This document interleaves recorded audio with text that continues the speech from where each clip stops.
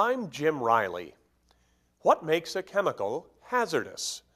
Is it the ability to destroy things by burning or blowing them up?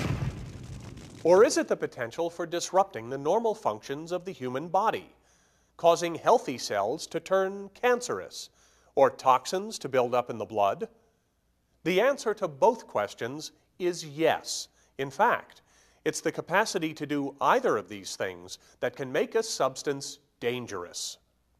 A hazardous material can produce results as subtle as a wound that won't heal, or as obvious as an exploding building. But no matter what its effects, in order to handle any hazardous substance properly, you must know its characteristics. Only then can you work with it safely.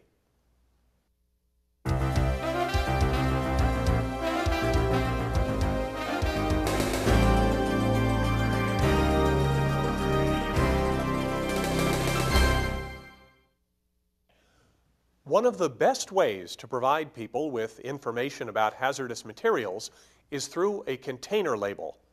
In fact, labeling containers is so important that OSHA, the Department of Transportation, and the EPA have all established labeling requirements for the materials that they regulate. The DOT and the EPA have even developed their own labeling systems. As you would suspect, the Department of Transportation's labeling system is used with materials that are transported.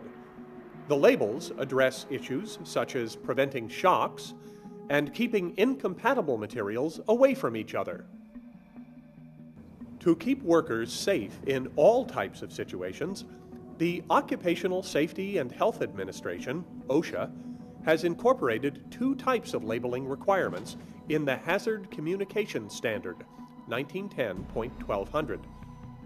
First, OSHA requires the manufacturers, importers, and distributors of hazardous chemicals to label all containers of these substances that leave their facilities.